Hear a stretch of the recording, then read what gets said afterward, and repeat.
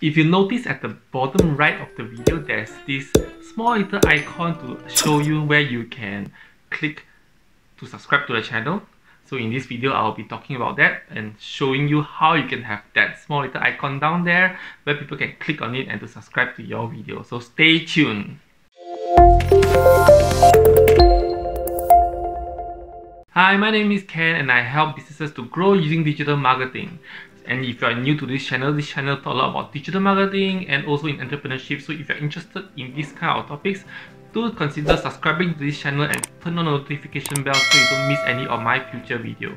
And with that, let me jump into my computer so I can show you how you can add that picture inside there in the corner frame so that when people click, they can subscribe to your channel.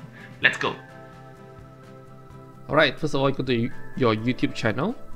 You click on your icon above, go to YouTube Studio, or you can directly just click https://studio.youtube.com. You go to YouTube Studio for your YouTube channel. Right, next you just go to customization. As you can see, this is basically the feature section of my YouTube channel. Next you go to branding. So this way you change your profile picture, your banner image, and also the video watermark. This is actually the small picture that you saw at the right corner of the video, right? And this way you change it, right? So you just have to put change. And you saw this is the icon that I downloaded. So just click on this and just open up. Just alright. Then you click done. So previously they allow for different sizes. Now they are only allowing square, right? So as you can see, let me just open up my video first. And then you can see,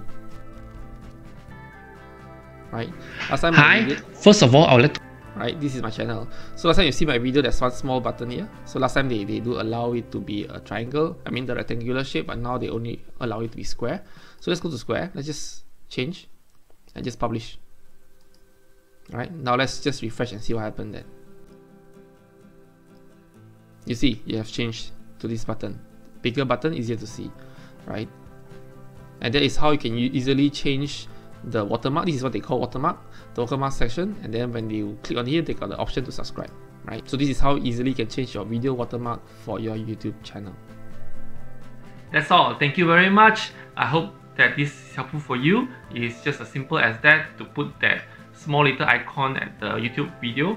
And if you like what I share, do consider subscribing to this channel. Again, I talk a lot about digital marketing and also entrepreneurship. Subscribe to this channel, turn on the notification bell. And if you feel this is helpful for you, do consider sharing it to other people. And if you have any questions, feel free to put in the comment section below. I read all of them and I reply to all of them. And with that, thank you very much and I see you in my next video. Goodbye.